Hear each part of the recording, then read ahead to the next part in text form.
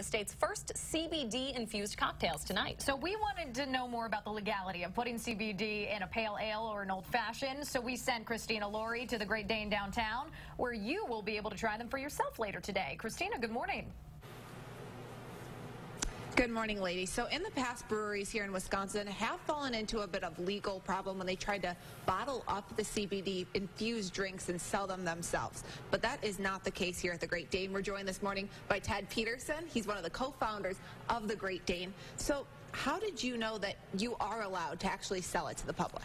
Well, we did do a lot of research into what the folks on the East Coast and West Coast have been doing with CBD oil. And we noticed that those that canned or bottled were getting into trouble with local regulations, and so, but those that were just adding it to their brew and selling it over the bar were not. And so that was our first clue that it would be okay to do it that way. And then the more research we did find out that that was an acceptable usage for the CBD oil in beers and cocktails. So there are 7 milligrams added to this. Correct. Will people be able to taste that? What kind of effects will it have on them? Taste-wise, no. It's flavorless, in the beers especially.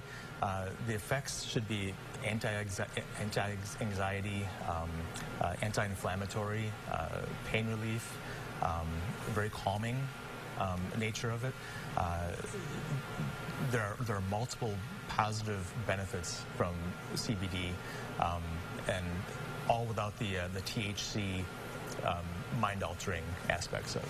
And right now it costs $2 to add it to any drink. You can add it to a non-alcoholic beverage as well. Absolutely. But you guys are also experimenting about adding it to food. How soon could that be available? Yeah, you know, our chef, Matt Pace, as soon as we started talking about putting it in beer, thought it'd be really cool to start looking into different menu items.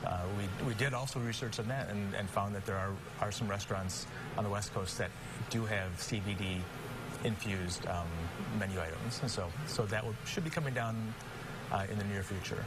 Thank you so much for chatting with us this morning. And if anyone at home would like to come out to the Great Dane, it might be a little too early to be drinking at 6:30 in the morning, but you can try these brews for yourself starting at 4:30 tonight. That launch party runs from 4:30 until 6. We have all the information up on our website, channel3000.com. But for now, I'm going to send it back to you, ladies. Certainly an interesting option at Great Dane. Fascinating, and if nothing else, for the novelty, right? Exactly. All right, Christina Laurie reporting live for us. Thank you, Christina. 6:35 right now. Madison Alder says an Eastside nightclub should not be allowed to serve alcohol. We'll have the latest in